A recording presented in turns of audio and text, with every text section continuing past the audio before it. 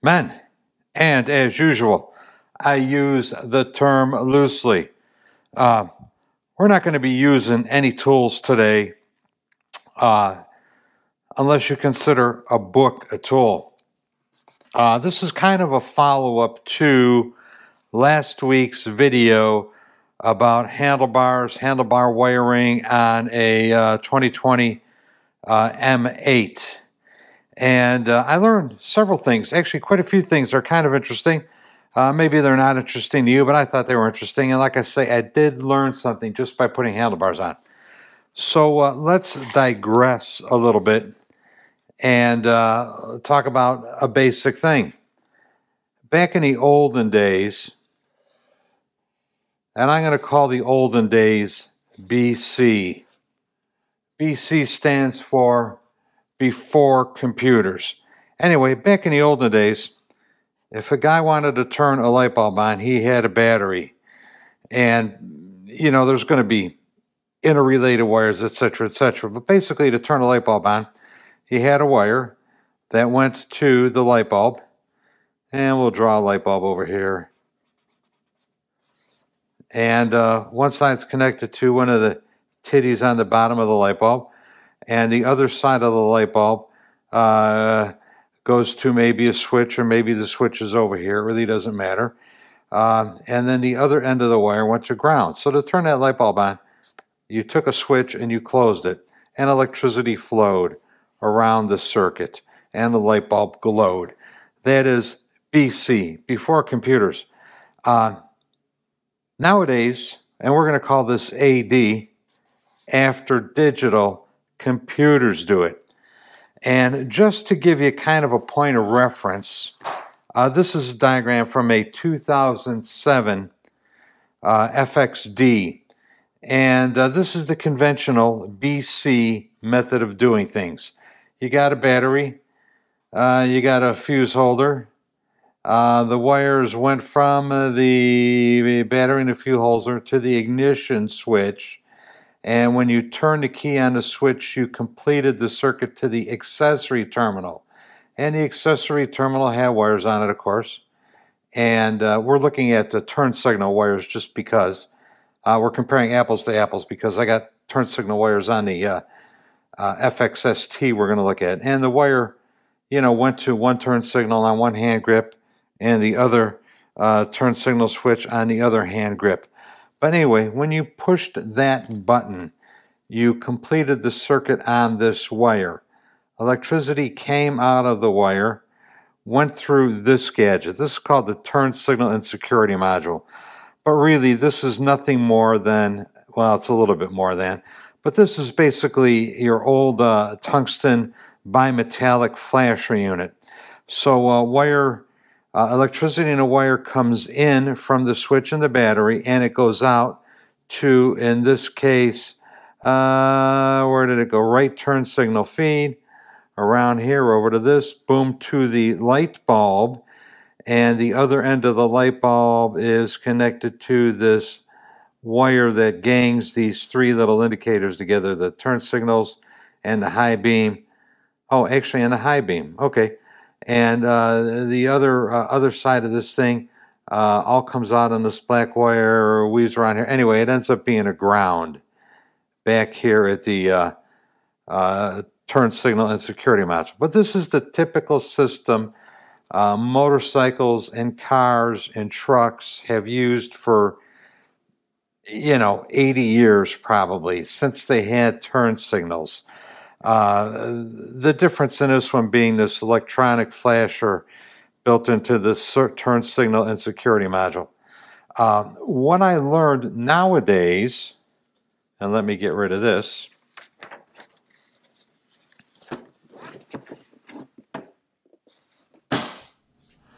Okay, so in this new AD, after digital world, let's talk about how a modern Harley it turns on a turn signal. There is a switch, of course, in each end of the handlebar.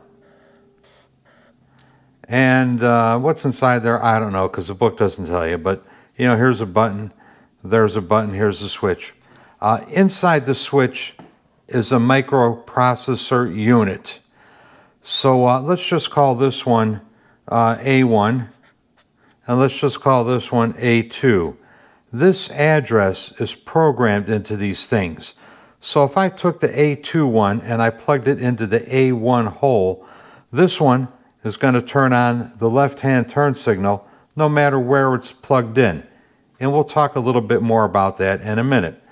So coming out of these things are 4 wires, but we're only going to talk about 2 right now.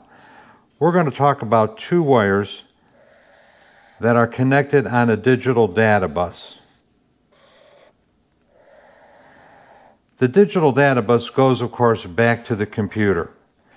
And when I press this button, it identifies itself to the computer as the left-hand turn signal module, and that the computer should therefore turn on the left-hand turn signals.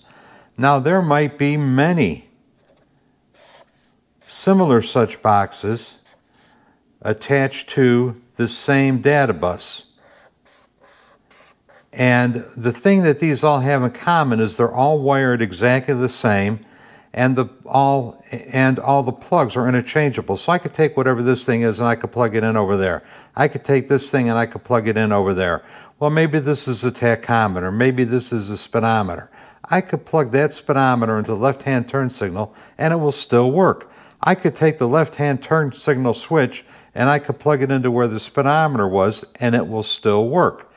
Anyway, once the computer gets the command to turn on a turn signal, it will output a voltage to the turn signal. My crude turn signal bulb, and the light will come on. Now, this might not be exactly how it's hooked up. Well, it pretty much is exactly how it is hooked up. So let's look at the diagram and find the evidence for this. Okay, so here is the diagrams that go with the 2020 Milwaukee 8 I was working on. You might have seen bits and pieces of this in last week's video.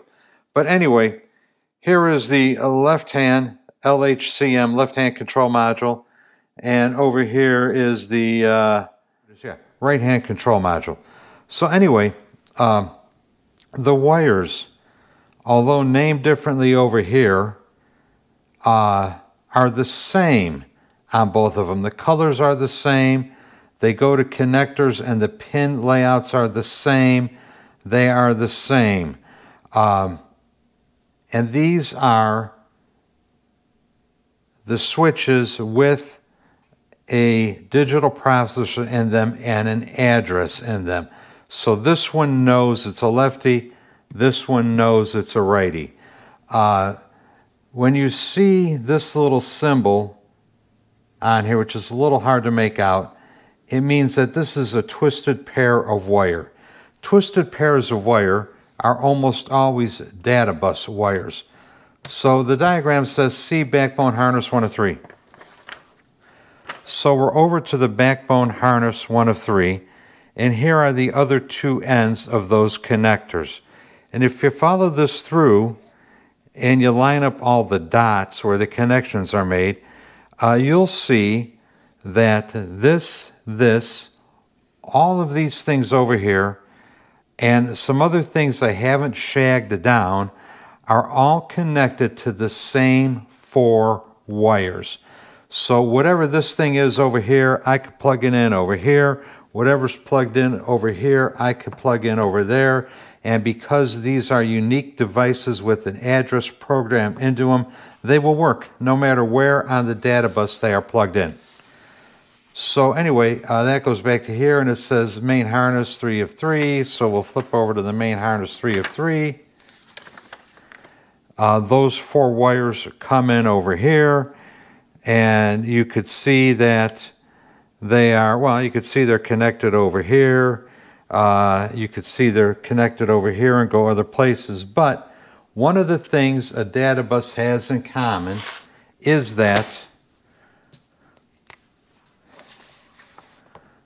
wherever the data bus ends, there will be a gadget called the terminator, a data terminator. And on a modern Harley, the data terminator is right here. All these wires come together and the data bus ends right here. So we know it's a data bus because it has a terminating resistor on it. And if you look at this thing, let's see. Oh, it comes into a CAN low, and the other one comes into a CAN high. That stands for Control Area Network. So there is a +5 voltage on this one and a -5 voltage on this one. And I'm just guessing at that because most computers with this type of a system run on plus and -5 volts. It could be something else and it really doesn't matter. But anyway, your ones and your zeros are all flowing on this data bus, on this pair of wires that loops all over the motorcycles. So what, you say? Well, it's a good thing and it's a bad thing. You now have a computer that controls everything. It allows for versatility of wiring. Like I say, you can move the gadgets around, and I haven't done the experiment yet. I might someday, but you could run all these devices that are compatible with this network and plug them in anywhere on the network because these data buses are all paralleled and the items have addresses on them, so they will function no matter where they are installed. But anyway, that's how new Harleys are wired up. I was unaware of that. So now, in order to fully engage the potential of the internet, I'm going to engage in some wild-ass speculation that has no basis in fact or reality. Hey, it could be true, maybe it is, maybe it isn't. But let's just say you're banging down the road on your before computer old Ironhead, and you're doing about 3,000 RPM at 60 miles per hour. So you're probably doing a relatively low frequency. That would be about 50 cycles per second, 50 hertz vibration at that RPM. It's a high amplitude vibration because the bike shakes a lot. Low frequency, high amplitude. And let's just say, you know, you're an old wire and you're connected to a turn signal and you're banging down the road at your 50 hertz vibration and you're flexing back and forth with a high amplitude. And actually, this is probably, if I could bend it, that's a good example right there. And let's say you got a gob of solder holding you onto a connector and you're vibrating down the road and your wire's going like this. What's going to happen? That's going to break. You know, Harley does things to minimize that. Like even on this thing, there's a little bit of a sleeve there that will minimize the flexing right at the joint. Get it back in there. There we go. But still, you know, you're going down the road like this the whole time. Eventually, this is going to break. Or maybe you're crimped. Or maybe you're crimped into one of these cheesy connectors that Harley used to use. You're an old wire. You're going to break eventually. And this system of wiring and method of controlling the wiring worked on old bikes with high vibration. The wiring tolerated it. But you know, on a modern system, on one of these, where you've got tens of thousands of ones and zeros traveling back and forth on this twisted pair of wiring, any loose connection in here is going to play havoc with the system. It's just not going to work right if you've got connections being made and unmade due to vibration. Or if you break one of the data bus wires that goes to the computer and the CAN bus high, the CAN bus low, or the 12 volts that powers it, or the ground that grounds it, you will lose all the equipment on that bus. Not a desirable thing. So here's my proposal. Everybody had a fit when Harley discontinued the rubber-mounted motors when the M8s came out. And what was that? That was about 2017 or thereabouts. And guys were up in arms over, geez, the Dynas are gone. There's no rubber-mounted motors. What are we going to do? This sucks. Harley killed them off. And the reason I say that is because those motors vibrated more than the B motors that are in the M8s. So I don't think Harley believed that their wiring can handle the vibration of not a balanced motor. And they said, well, you know what? We want to go to a computer system and control everything. We want to use all these data buses. We need wiring that's 100% reliable. And yeah, we could beef up the wiring and we could do things. But you know what? The root of the problem is vibration. So we need to get rid of as much of that vibration as we possibly can. So they killed off the rubber-mounted motors. Anyway, my 2 cents worth. Take it or leave it, believe it or not. But yeah, that's what I think happened.